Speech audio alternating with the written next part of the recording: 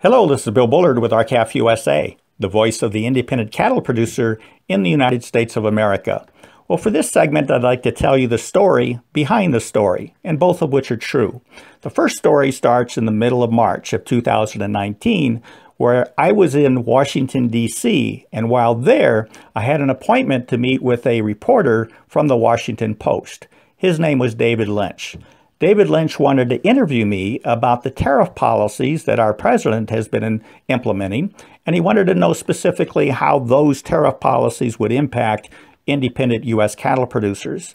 But our discussion quickly turned to country of origin labeling, and I explained to David Lynch how vitally important it was for independent U.S. cattle producers to be able to distinguish their superior product in the domestic marketplace in order to compete with the growing tide of imports coming into this country.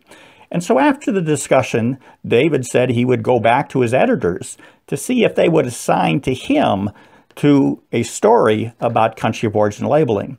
So upon my return from Washington, D.C., I received a message from David asking if I could find a couple of ranchers up in the northwestern part of the United States that he could visit with so he could put a face to his article about country of origin labeling.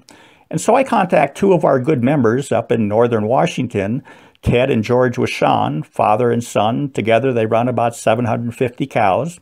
And they do so first up in the northern part of Spokane, which is heavily timbered with a lot of wolves and grizzly bears and snow.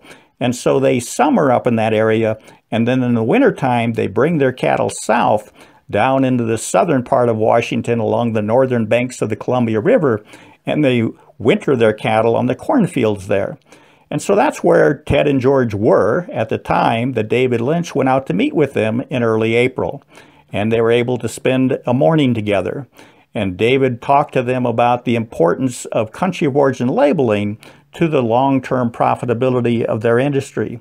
And they explained how during the time that they had country of origin labeling after the 2008 Farm Bill and after the law had been improved in 2013 to where we were really providing consumers a choice between imported product versus domestic product, the Wishons explained that they had higher prices at the time.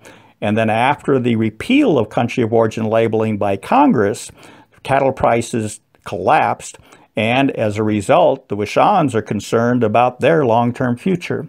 And so the discussion also was directed towards the new U.S.-Mexico-Canada agreement. And the Wishons explained that we were hopeful that the new Congress and that the president would incorporate country of origin labeling within that new NAFTA agreement. But that didn't happen. And so the reporter really dug deep to determine the history behind country of origin labeling and who the players are. One of the players that they interviewed was Senator Pat Roberts from Kansas, which is an ardent opponent to country of origin labeling. In fact, he said in his article that Pat Roberts told him that that was a road they didn't need to go down again. And then they interviewed someone out of the Commerce Department during the Bill Clinton administration who likewise is seriously opposed to country of origin labeling. Kind of interesting because he said that the country of origin labeling issue was the zombie issue because he said these people never quit. And I think that's a real tribute to the U.S. cattle industry and to U.S. cattle producers and to all of those who experience hardships in their day-to-day lives and in their operations and in their caring for their livestock, because we never quit. And that's why we will win country of origin labeling, and why on May 3rd this year, the Washington Post had on the front page of its business section a very in-depth story about the Wishons and their efforts to restore country of origin labeling as members of RCAF USA. I hope you get a chance to read that because it's an outstanding article. And so we will continue to fight until we restore country of origin labeling for beef, so every U.S. cattle producer will have the ability to compete against the growing tide of these cheaper, undifferentiated imports that the meat packers keep bringing into the United States in order to leverage down domestic cattle prices. With that, we're out of time. We hope you have a productive week. Thank you and goodbye.